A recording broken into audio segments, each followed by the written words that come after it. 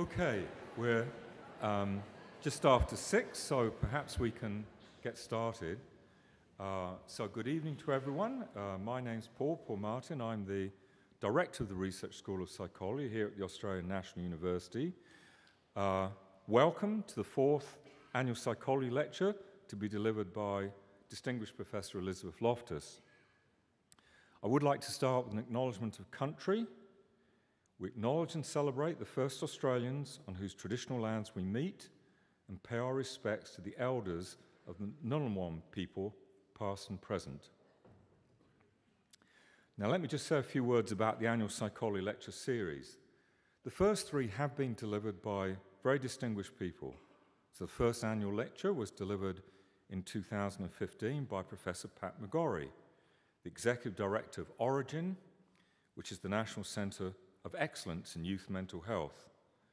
Professor McGorry had been awarded Australian of the Year just a few years before in 2010, and his address was entitled Early Intervention and Youth Mental Health Reform, Paradigms for 21st Century Mental Health. The second annual lecture was delivered by Tim Soutphommasane, who at the time was the Race Discrimination Commissioner of the Australian Human Rights Commission, and his talk was entitled The Challenge of Social Cohesion.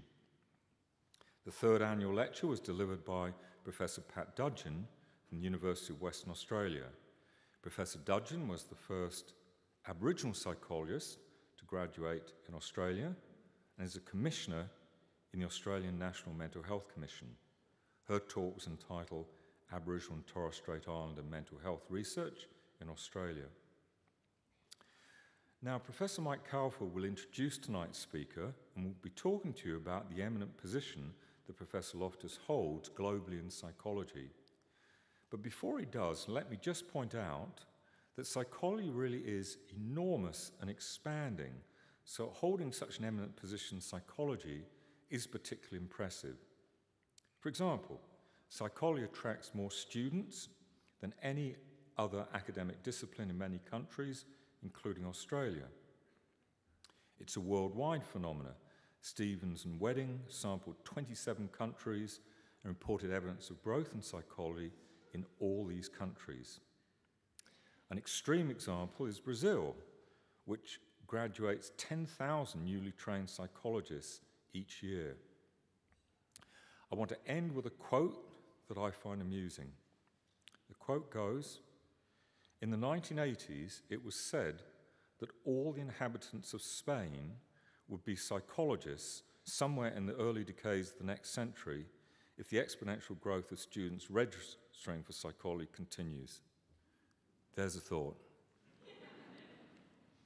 I now hand over to Professor Mike Calford, the Provost of the Australian National University, and also Professor of Psychology, to introduce Professor Elizabeth F. Loftus.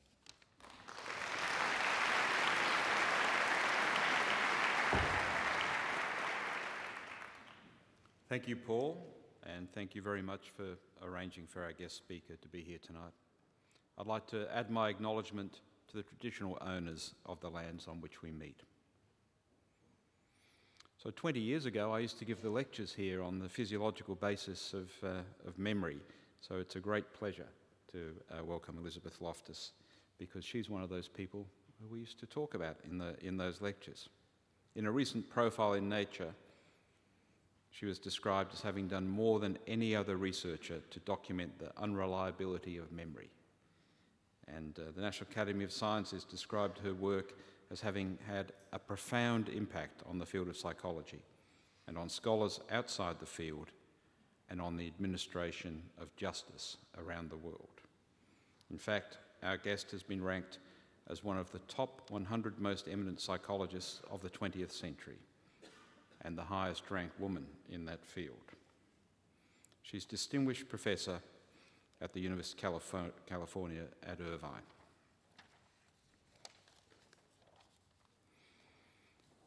She holds faculty positions in psychological science, criminology, law and society, cognitive sciences, and in the School of Law. She moved to UC Irvine in 2002 from her prior position as Professor of Psychology and Adjunct Professor of Law at University of Washington, Seattle. Elizabeth received her undergraduate degree in mathematics and psychology from UCLA and her PhD in psychology from Stanford University.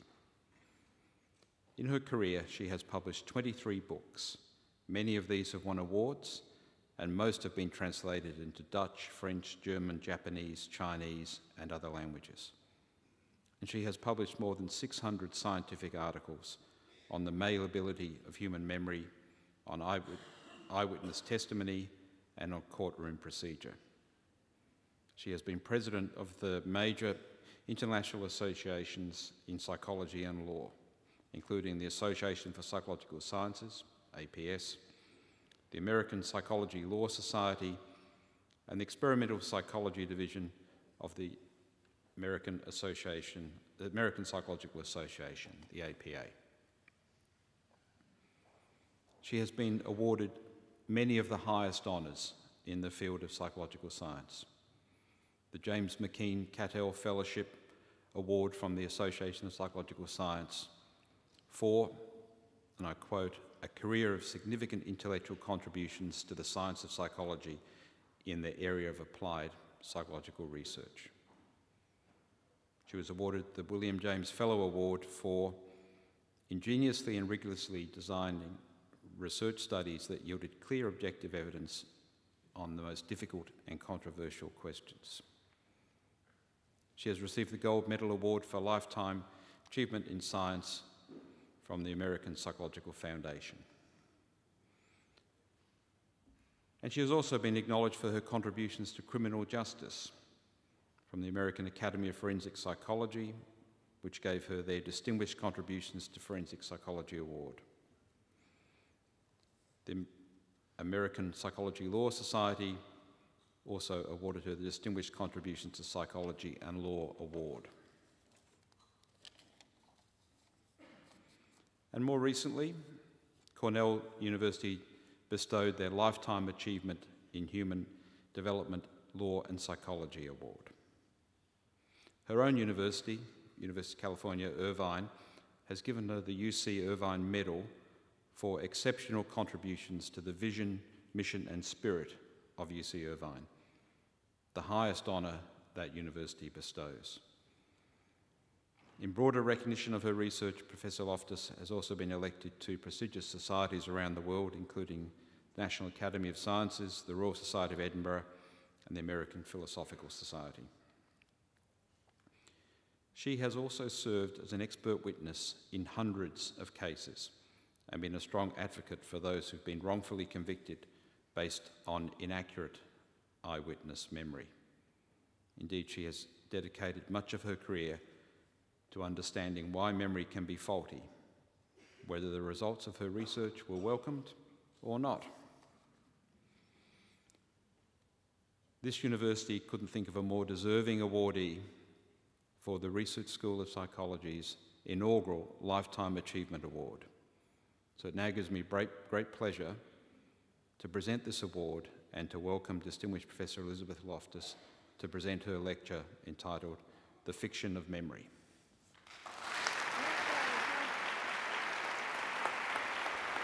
Thank you. Oh my gosh, that's beautiful. Okay, you will. Thank you. Oh, that is fabulous. Thank you. Well, you can't see it, but it's really beautiful. It's really beautiful. And it is a pleasure to be here in Canberra and have a chance to talk with you about the work that I and my collaborators, research students, and other collaborators have done in the area of memory and on something that I'm calling the fiction of memory. And because I'm going to be talking a little bit about the fiction of memory, I want to at least start by acknowledging the importance of memory for all of us. Because think about it, without memory, you wouldn't know how to get up in the morning and make the coffee. You wouldn't know how to find your car keys. You wouldn't know how to make toast. You wouldn't know how to, walk into school. All of these things require memory. Memory is important. It's the place where we keep many of the happy things that have happened to us in our lives and also the sad things. That's how I've usually talked about the importance of memory until last fall when I read this unbelievably articulate description of the importance of memory, and it was just said so beautifully that I clipped out a little bit of it to present to you. In this article in The New Scientist talking about the importance of memory, the writer says, memory, perhaps the only thing that links the you sitting here today to the many yous from every previous day of your existence. That's what memory is. Without memory, your relationships would mean nothing, not to mention your knowledge, tastes, and your many adventures. It might be no exaggeration to say that your memories are the essence of you. But tonight I'm going to present some older and some fresh reasons that maybe we shouldn't always believe in our memories. And so let me ask you, just off the bat, do you think that I could make you remember, if it didn't happen to you, do you think I could make you remember that when you were about 5 or 6 years old, you saw a cat stuck in a tree, and you went up there and rescued that cat? Could I make you remember that if it didn't happen? Could I make you remember that when you were a child, you were attacked by a vicious animal if it didn't happen? Could I make you remember that when you were a teenager, you committed a wrongdoing? In fact, it was a crime, and it was serious enough that the police actually came to investigate. Could I make you remember that if it didn't happen? Could I make you remember that just a week ago, you played a card game and you cheated and you took money out of the bank, the game bank, when you weren't entitled to take it? Could I make you remember these things? Could I pour these ideas into your mind and make you think that you had these experiences? Many people off the bat say, well, no way I could be led to believe I was attacked by an animal or that I cheated last week if I didn't. I just don't think you could do that to me. But I'm going to ask you this question again in another 45 minutes or so, and we'll see what you might say then. So I study memory, and I study false memories. And over the course of my career, I've developed, with my collaborators, a couple of paradigms for studying memory and for studying this phenomenon. One of them, and the psychology students in the room might know about this one, it's called the misinformation paradigm. And what we do when we're doing these misinformation studies is we'll give people some kind of event that they get exposed to, and later on, we will expose them to some post-event information. Often it's misleading information, misleading in some way. And then finally, we'll test people and say, tell us what you remember about that event that you were exposed to just a little while ago. And so, for example, we might show people simulated accidents and then give them post-event misinformation about the accident and then test them to see what they remember. In one of my early studies, we showed people a simulated accident where a car goes through an intersection with a stop sign right before the accident occurred, and by asking a leading question that suggests it was a yield sign, we get lots and lots of people to believe and remember and insist that they saw a yield sign at the intersection, not a stop sign. That old study, by the way, planted the misinformation with a leading question, and I just would want you to appreciate, how cool this question is. It was something like, did another car pass the red Datsun while it was there at the intersection with the yield sign? You think this is a question about whether the other car is passing. You're concentrating on that part of the question, and we slip in the information that it was a yield sign there, you're not even paying that much attention to it. It invades you, much like a Trojan horse, because you don't even detect that it's coming. Those early studies got criticized because they were laboratory studies. This is a common criticism that psychological work sometimes has to respond to. These laboratory studies don't really capture what happens when people are enduring a really stressful experience like a true accident or witnessing a crime. And one of our ways of responding to that concern is to actually go out and do the work, the same kind of work, with people who are going through a naturally stressful experience for one reason or another. And I've had a chance to do that with a really interesting group of subjects. With the collaboration of a psychiatrist named Andy Morgan, we have studied soldiers in America who are going to survival school. And what happens in this survival school is our soldiers are learning what it's going to be like for them if they're ever captured as prisoners of war. You can imagine this would be a very stressful, arousing, frightening experience for people. Well, the survival school imitates this experience. As part of this survival school, these soldiers endure a half-hour, extremely aggressive, hostile interrogation. Afterwards, at the end of the study, they're going to have to try to identify the person who conducted that interrogation. And I talked Morgan into introducing misinformation into the survival school experimental situation, and we did so.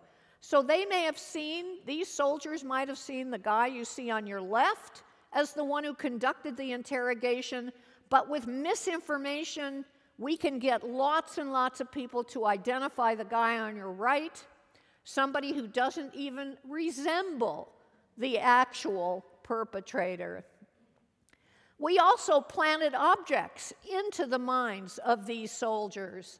So in that interrogation room, there was no telephone, there was no weapon in the hands of the interrogator. The interrogator was not wearing glasses. And if soldiers were not exposed to misinformation, they rarely, not never, but rarely, claimed to have seen these items. But if we fed these soldiers misinformation about a telephone, about a weapon, about glasses on the interrogator, now lots and lots of people claim to have seen a telephone, a significant minority claiming to have seen a weapon or even glasses on an interrogator who wasn't wearing any glasses. And so now I've shown you something that we've been studying for about 40 years or more called the misinformation effect. When you put people into like a misled condition, when you feed them misinformation, it depresses their memory performance. They accept that misinformation and often adopt it as their own. The National Geographic program actually wanted me to demonstrate for television the misinformation effect, but they wanted to film me doing this with actual witnesses, and this happened just a few years ago. So what they did is they staged this event in a park in New York. These witnesses were brought in to watch somebody playing a card game. I took a couple of screenshots from the actual video that was made of this crime scene. And what you see there is a woman starts screaming at a man. He's a tourist. And while she's screaming at him, another perpetrator comes up, grabs a wallet out of his bag, runs off, hands it off to some other perpetrator. That's the basic crime that these actual witnesses saw. So I was brought in to try to plant misinformation into the minds of the witnesses so National Geographic could capture it on television. And my plan was to convince these witnesses that the woman who was part of this thief team was wearing a red coat, not a gray coat, as you can see she was. When we've done experiments with these materials, we can ask a leading question, like think about the woman in the red coat who was screaming at the man. What color hair did she have? That's one of those clever questions because it diverts your attention to one part of the question while we slip in the information that the woman's coat was red when it wasn't. What actually happened when I was interviewing these witnesses and trying to plant the misinformation, the way I planted it was not with a leading question, but having a shill sit in there that I called on first, who talked about the screaming woman with the red coat. And one of the real witnesses said, "No, that coat was not red." And I'm sitting here at that moment with all these expensive cameras rolling, saying, "Oh my God, my study is ruined. They've spent all this money to create this thing. They've flown me from California to New York to do this for them. And now it's blown because there's a witness who was observant and said the coat was not red." And the next thing out of that witness's mouth was, "It was white." And another witness, a real witness, said, "Yeah, it was white." And so there they did. They misled each other. And the whole thing was saved. And you can now even watch this program on National Geographic Mind Games television. But saved by the white coat. So the misinformation effect. You feed people misinformation after an event, or it can happen inadvertently, and it depresses memory performance. And why should we care about this? Because out there in the real world, misinformation is everywhere. We get misinformation when we talk to other witnesses after an event. We get misinformation when we are interrogated by, let's say, a police officer or an investigator who's got a hypothesis about what the right answer should be and perhaps communicates that information even inadvertently. We get misinformation if we've seen a high publicity event and then turn on the television or get newspaper or other kind of coverage about the event. All of these situations provide an opportunity for new information to become available to enter the memory system and cause a contamination, distortion, transformation in somebody's memory. Well, it was really in the 1990s that we began to see a more extreme kind of memory problem, a more extreme and bizarre kind of memory problem. We began to see people, for example, going into therapy with one problem. Maybe they were depressed, or they had anxiety, or they had an eating disorder.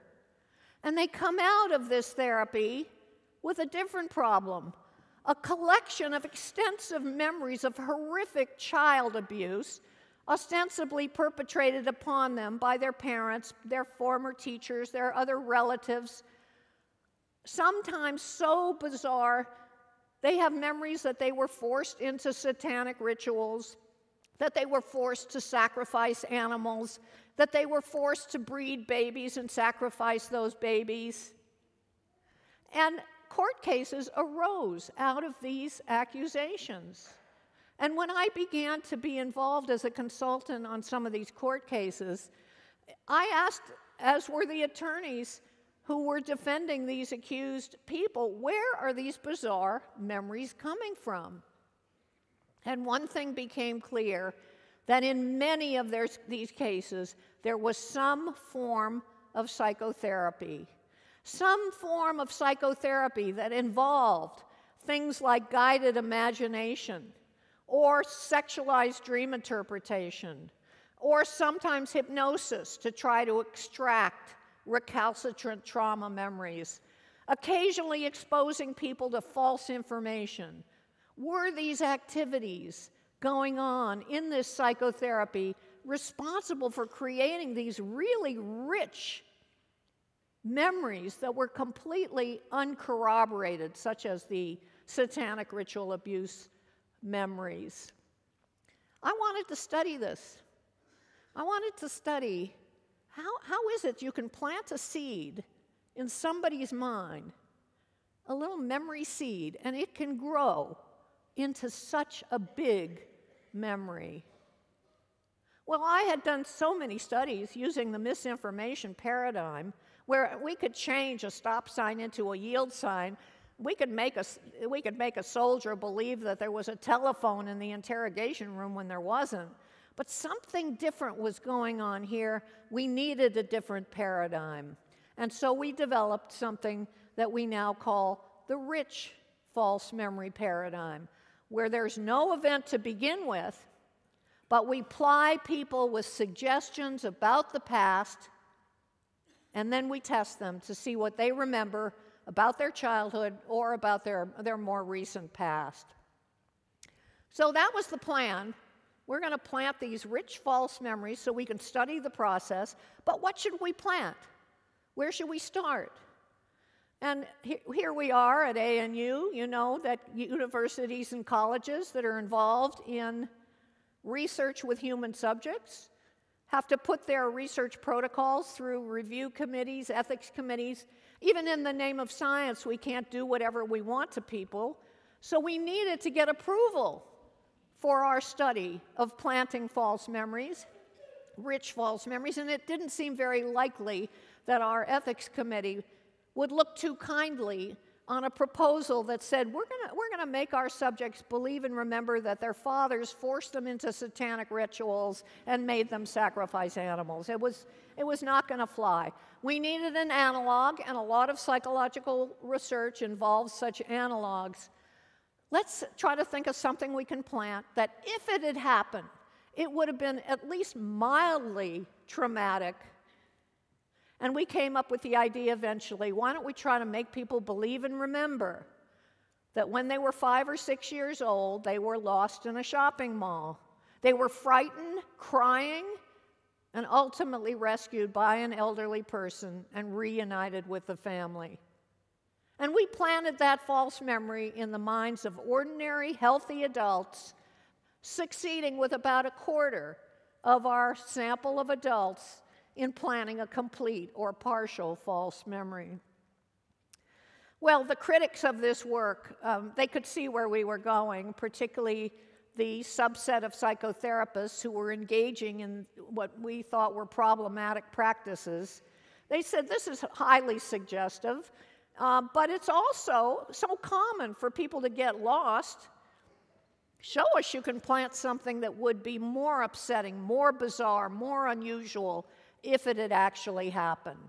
And other investigators came forward, and we too met that challenge. So a group in Tennessee, at the University of Tennessee, planted a false memory that when you were a kid, you nearly drowned and had to be rescued by a lifeguard, succeeding with about a third of their sample. A group in Canada planted a false memory that something as awful as being attacked by a vicious animal happened to you when you were a child, succeeding with about half of their sample. I collaborated with an Italian collaborator, and in Italian subjects, we planted a false memory that when you were a kid, you witnessed someone being demonically possessed. And a fairly recent study, also out of Canada, planted a false memory that when you were a teenager, you committed a crime, and it was serious enough that the police actually came to investigate, succeeding with a shocking 70% of their sample. How often does it happen that people fall for these suggestions and develop rich false memories? Not long ago, a group of investigators from Canada, the US, and Britain got together and analyzed data from a whole bunch of these rich false memory studies using a common coding scheme. So they had memory reports from 423 subjects, and when they analyzed those memory reports, they found, we'll see if I can get this to work. There's always a sort of a glitch right at this point. They found that there were false memories in 30% of the sample, and an additional 23% of that sample developed a false belief that the event happened, even though they didn't have that sense of recollection. We think those belief people are pretty important because often the first step down that royal road to developing a false memory is to get people to believe that the thing happened to them before they actually start remembering that it happened. We and others have used other techniques, often modeled by what we see going on in that questionable psychotherapy. So we've used guided imagination, and that can get people to develop false memories. We've used dream interpretation, and that can get people to if done cleverly, can get people to develop false memories. Hypnosis, exposure to other people's memories, plying people with false information.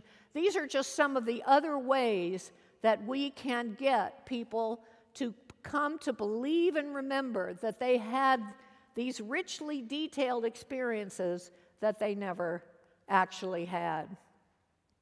And I should say also that we've shown that if I plant a false memory in you, it has consequences for you. It can affect your later thoughts, your later intentions, and even your later behavior. With my former postdoc, Dan Bernstein, and a couple of graduate students, Kara Laney and Aaron Morris, we planted a false memory in some people. You got sick on eggs. In others, you got sick on pickles. In others, you got sick on strawberry ice cream. And guess what happens? When people develop a false belief or a false memory, they're not as interested in eating those foods anymore.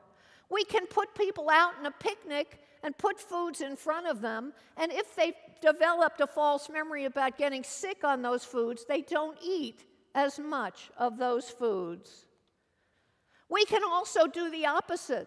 We can plant a warm, fuzzy memory about a healthy food, and people want to eat that food more, and we did this with asparagus. And by the way, this works not just with food. You can also plant a false memory that you got sick on a vodka drink, as shown in a study led by Seema Cliff Asifi that we collaborated on. We can plant a false memory you got sick on a vodka drink, and people are not as interested in having a vodka drink. This study has not worked on me, but it worked on these experimental subjects.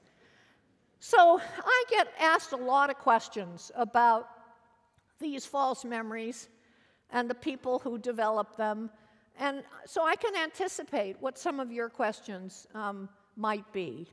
I get asked, for example, is there any way to tell the difference between a true memory and a false memory? I was thinking about this recently when I was reading my hometown newspaper, which had published an article about an accusation against Woody Allen way back long ago. Woody Allen's 7-year-old daughter, Dylan Farrow, had apparently accused Woody Allen of sexual abuse and incident. It was investigated extensively way back then by the Yale Medical School people and found to be no evidence.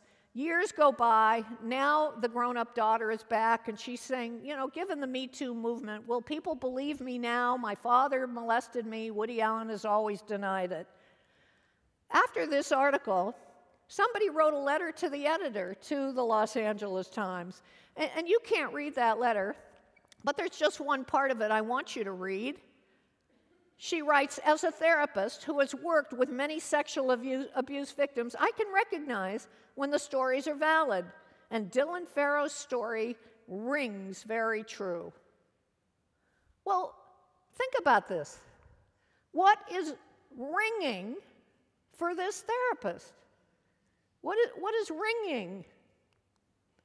Maybe the therapist noticed that the daughter seemed emotional when she talked about the memory. Maybe that's what's ringing. That rings for some of these therapists and for some people judging. And so it is natural for us to ask, and it's a question psychologists can address, well, is it true that true memories are more emotional than false memories? This was the subject of the dissertation research of one of my PhDs, Cara Laney, and basically she planted false memories in the minds of some people, got their emotional reactions, got the emotional reactions of people who truly had had those experiences, and the emotions are very similar. All right? Maybe the brain knows. Maybe if we could put somebody in a functional magnetic resonance imaging machine while they are recounting a true memory versus a false one, maybe we'd be able to tell the difference.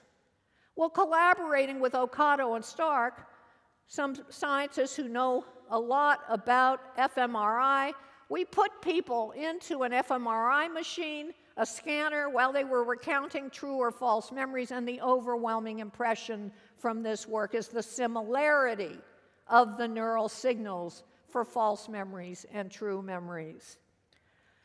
We have a recent paper just published a few months ago in PNAS that also talks about brain, to some extent, trying to see if there are any brain regions that can differentially be sensitive to true and false memories. But I'm going to, in the interest of time, not go into that. Next question, is everybody susceptible to these kinds of manipulations? We found a group of people and we thought, if anyone is immune, it's going to be them. There is a group of people who have highly superior autobiographical memory. They can remember just about everything they've done every day of their adult life. They're extraordinary, and they've been on television many, many times. They've been studied extensively by the neuroscientists on my campus. And so that lab and my lab got together to ask the question, what if we take these highly superior autobiographical memory people and run them through some of these false memory experiments? What will they do? Will they be immune? Will they be susceptible? The beauty of this study is it almost didn't matter how it came out. It was going to be interesting to people and to us. And so we took these HSAMs, highly superior autobiographical memory people. We found gender age match controls. We ran them through a whole bunch of false memory paradigms, and those HSAMs were just as susceptible to memory distortion as their controls. We're now working on something called memory blindness. It's a slight twist on this theme. What happens in a memory blindness study is basically you tell people, when I interviewed you last week, you told me X when really they had said Y. Do people even detect this? And what happens to them afterwards? So they may see a crime where the bad guy takes a wallet out of the woman's bag and puts it in his green jacket. Later on, when they have to identify the color of the jacket, they can be fairly accurate. But then we come back to them maybe a week later and say something like, earlier, by the way, you told us that the jacket was this brown color. We now want to ask you, what brand was it? Do they detect? And then what happens to them? Well, in fact, they rarely detect, and then their memory shifts in the direction of what you falsely told them they had said before. Kevin Cochran, my recent PhD, has done the latest work on memory blindness, showing that you can manipulate people's memories for the amount of pain that they felt in the past. He studied this by having people put their hand in ice-cold water for 90 seconds. It's a pretty painful experience.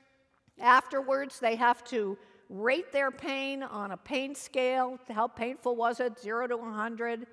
Maybe they say it's an 80, Later on, we're going to say to them, earlier you told us this pain was a 60 on that 100-point scale. Why did you rate it that way?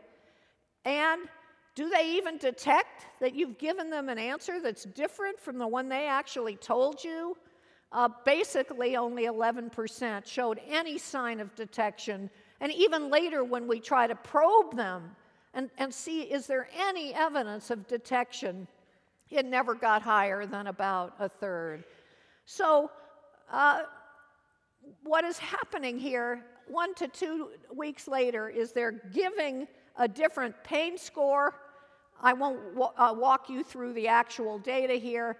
And it also has repercussions. So it even has a little bit of an effect on how likely they are to want to participate in a study like this again.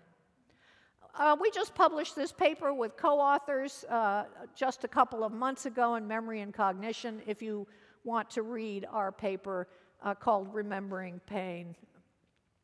So, memory blindness.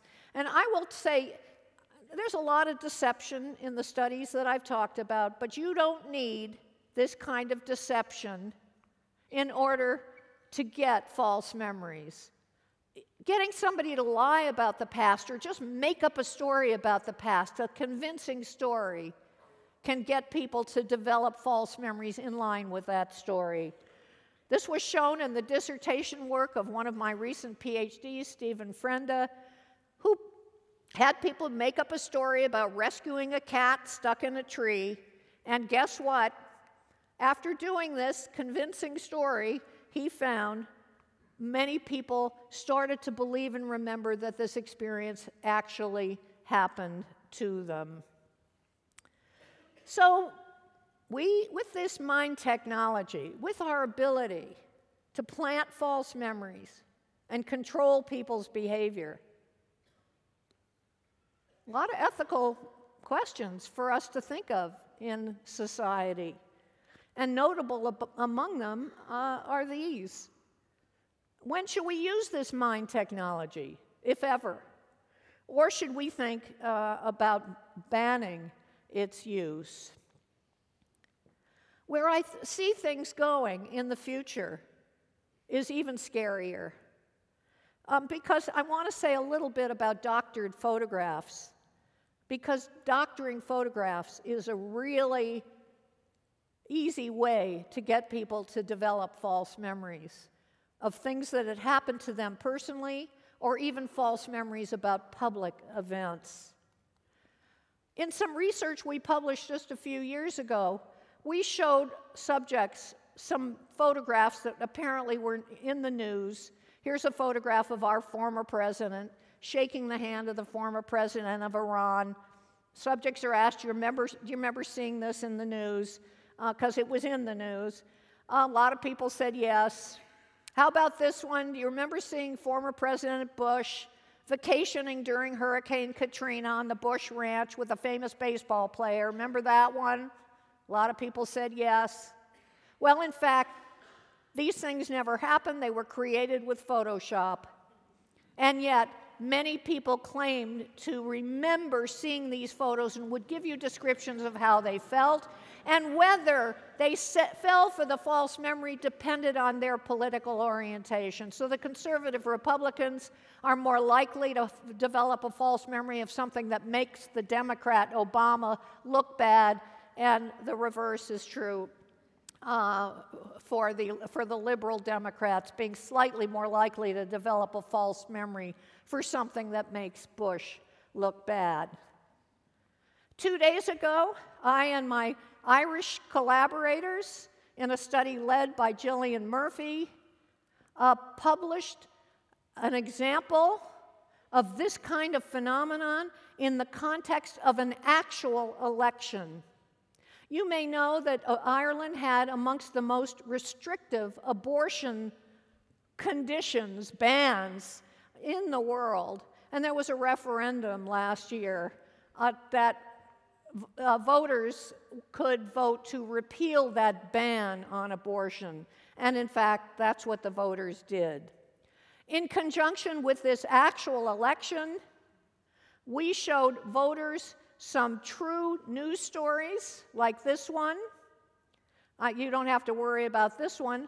Or we showed them some false news stories, completely made up news stories.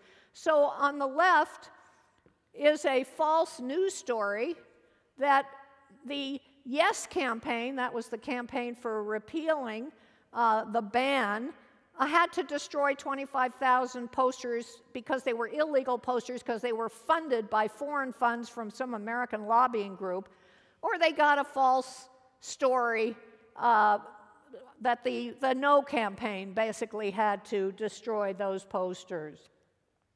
And I won't walk you through these graphs, but I will just tell you that the Cliff Notes version of this graph you're looking at is the no voters, the people who were actually voting no, were much more likely to develop a false memory about an illegal yes poster campaign where the posters had to be destroyed.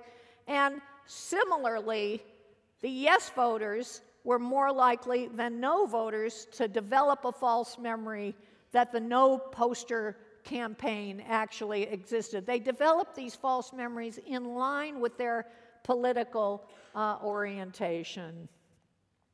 There's a beautiful study that fits nicely in with the work that we do that's done by Rob Nash. He is, in fact, my academic great-grandson, and he's teaching now in England. He showed people photographs from the wedding, Kate and Will's leaving their wedding after the marriage in 2011. Others saw a doctored photo that showed a lot of protesters and a lot of chaos and aggression at that, in that scene. And when people saw this doctored photograph, they remembered the event differently. What was really shocking, though, is that he had a third condition. The Photoshop was so bad, so fake, the horse's feet weren't even on the ground. And it was so fake, so obviously fake, and still people were influenced by this photo, and it affected their memories and what they thought would be their future behavior. So this does not bode well, but what even scares me more is what I've been reading about deepfakes. Because I don't know very much about deepfakes, just what I've got newspaper knowledge basically, but through sophisticated computer technology, you can basically make it look like anybody is saying or doing anything you want them to be saying or doing. This was demonstrated in a widely available video on the internet where it looks like Obama is saying all these like crazy things, but it's really a comedian who is speaking into this sophisticated equipment and has Obama's voice, his accent, his mannerisms, and you think it's Obama saying something that he has never said and never would say. The article describing this that I was most impressed with had the apt title, "Fake Media is Coming for Our Memories." So I'm going to close by asking the question I asked you at the start. Do you think I could make you remember? If it didn't happen, could I pour these memories into your mind? Could I make you remember you rescued a cat, you were attacked by a vicious animal as a child, you committed a crime as a teenager? I didn't talk about the excellent work of Wade and Nash from Britain, showing that you could make people believe they cheated in a card game by suggestive information just a week ago. All of these have been done by research scientists with otherwise ordinary, healthy people. I think these two women, you know, they already know what I have to say here. So I gave a TED talk about this a few years back. I said, what's the one thing I'd like to leave this audience with? And I'm going to leave this audience here with that same message. One take-home message: just because somebody tells you something and they say it with a lot of confidence, just because they describe it in a lot of detail, just because they cry when they tell you the story, it doesn't mean that it happened, because false memories have these same and can have these same characteristics. And so these characteristics are not a good way of distinguishing a true memory, an authentic experience, from one that is a product of some other process, imagination, suggestion, dreams, or what have you. And I'll leave you finally with this Salvador Dali quote. I wish he were still alive. It's a famous quote. He said, "The difference between false memories and true ones is the same as for jewels. It's always the false ones that look the most real, the most brilliant." Now, if I could meet him, which I can't since he's dead, can't meet him yet, I would say to him, you know, Salvador, you didn't quite get it right. It's not that the false memories are the most real and the most brilliant, but what we're really showing is they can be equally real and equally brilliant. Thank you for listening, and I so appreciate that wonderful award and recognition. Thank you.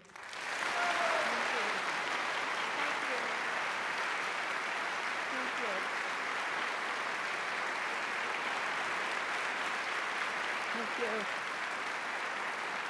Thank you.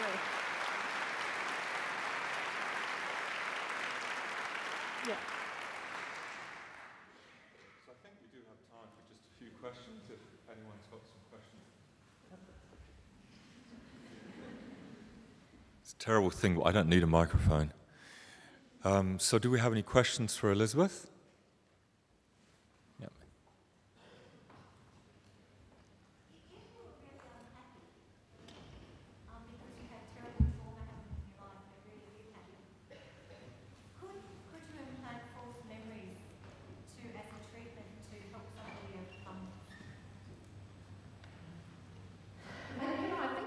Asking a question here about whether you can erase a memory. I mean, could we do something like Eternal Sunshine of the Spotless Mind and take away some really bad relationship that we don't want to remember anymore?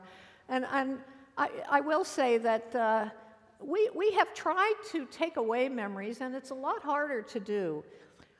What we can do is convert a memory into something a little bit different. I mean, just like the stop sign into a yield sign, or make people believe that the people standing around the wedding procession were more aggressive than they actually were. So I do think you could probably distort that memory in certain ways that maybe would allow a person to be a little happier and to live a little happier life, but I don't know that it's going to be that easy to erase a memory. Could you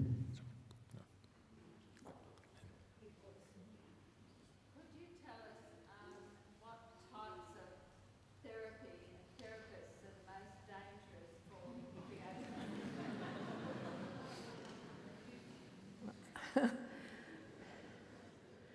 There's some really great therapists in this world. I mean, and some of them are my friends, and I even went to one once and thought he was great.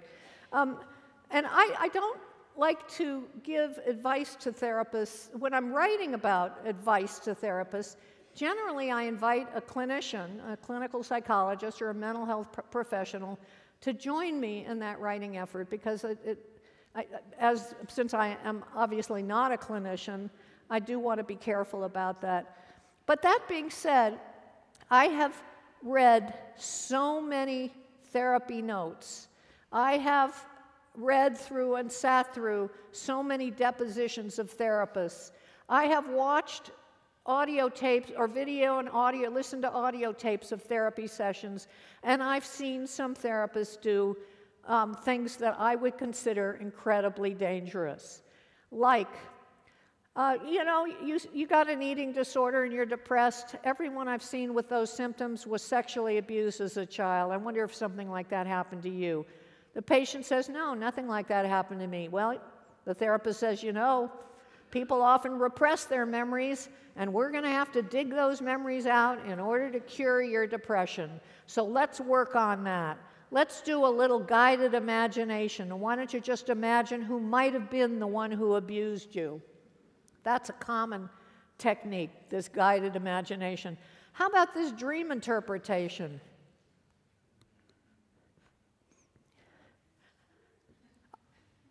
The patient dreams about a snake, and the therapist says, that's a penis.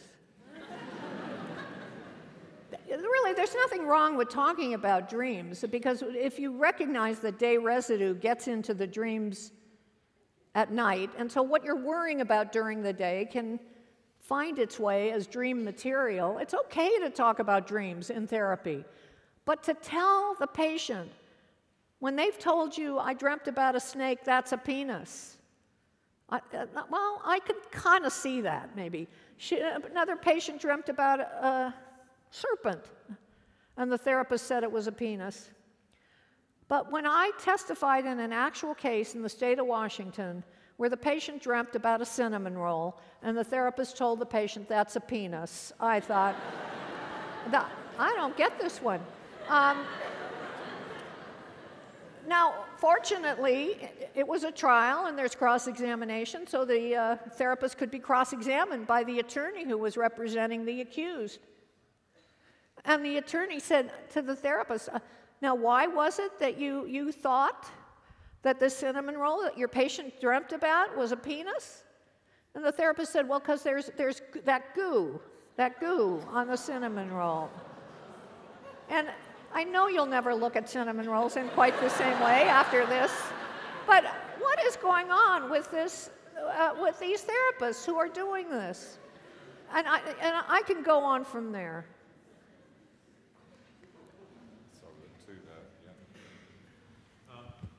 I'm just wondering if you might have had the opportunity to talk to Dr. Oliver Sacks at any point.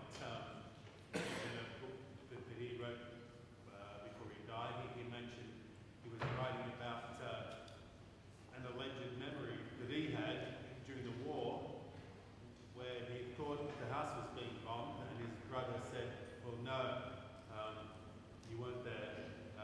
You were up in boarding school with me. Have you ever met him? Have you ever talked? No, but not that particular example. But, you know, I've seen so many false memories out there in the real world, even amongst very intelligent, educated people, that nothing really surprises me. For many years, I talked about a false memory that Hillary Clinton had when she was running for the Democratic nomination for the U.S. presidency. And when she was running, she started talking about this time when she had landed in Bosnia under sniper fire, and there was supposed to be a reception for her, a greeting reception, but it had to be canceled, and they just had to run with their heads down to get to the vehicle.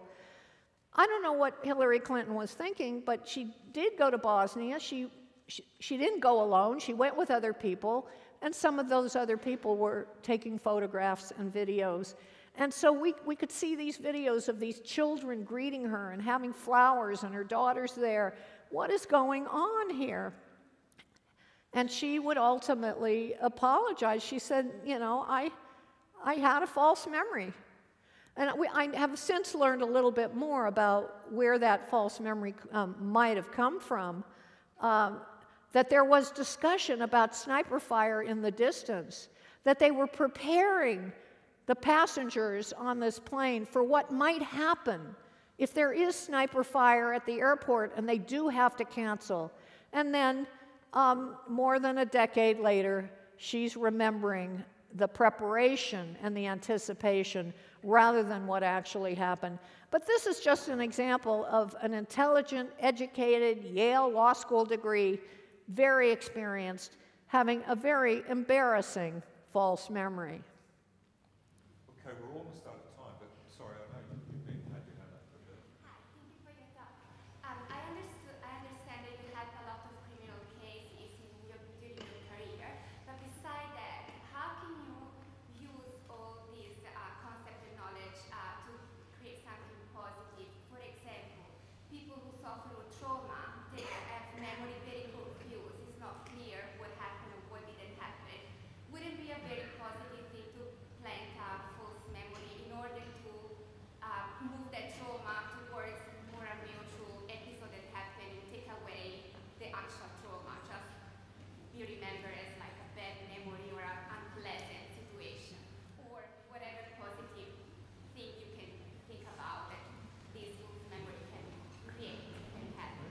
Well, okay, that was a very long question, and it sounds a little similar to a previous question in this audience, and so I'm not sure which part of the question to answer. Part of it was what do I do when I get involved in court cases? And there, usually what I'm looking for is, how did this memory develop? How did the sausage get made? The trier of fact, the judge, the jury, you know, they listen to the final version. But there's often a long history. And there are many cases where the person starts saying, no, absolutely nothing happened, and they are very convincing when they do that. And then there is evidence of ample suggestion, massive suggestion. Now they're telling a different story. I think we need to be suspicious of those situations. A different part of your question seemed to now want to be about treating people who maybe have a trauma memory and getting them to weaken the memory or have the emotional grip of that memory be weakened. There are some drugs that are in clinical testing that supposedly will, if you take them soon after a traumatic experience, will weaken your memory for the traumatic experience and minimize your chances of developing post-traumatic stress disorder.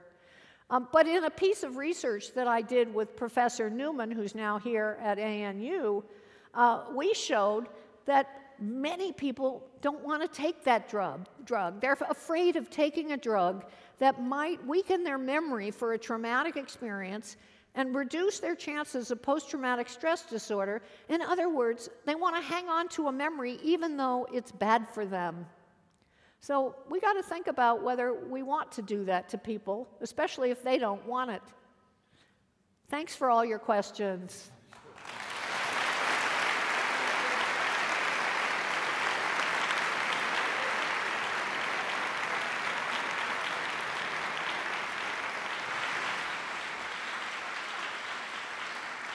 So the Provost is just going to make some closing comments. On behalf of you all, I want to thank Professor Loftus for a very entertaining and enlightening hour. But it is a confronting topic, because as she said at the outset, what are we without our memories? You know, we're defined by them. But henceforth, I will repress any aversion to strawberry ice cream. And I've got a new idea on how to deal with the university budget. So tomorrow when I meet with the deans, I'm going to remind each of them of the 20% budget cut they agreed to last week. And I'll simply ask them which school it's going to come from. Have a good evening. Thank you.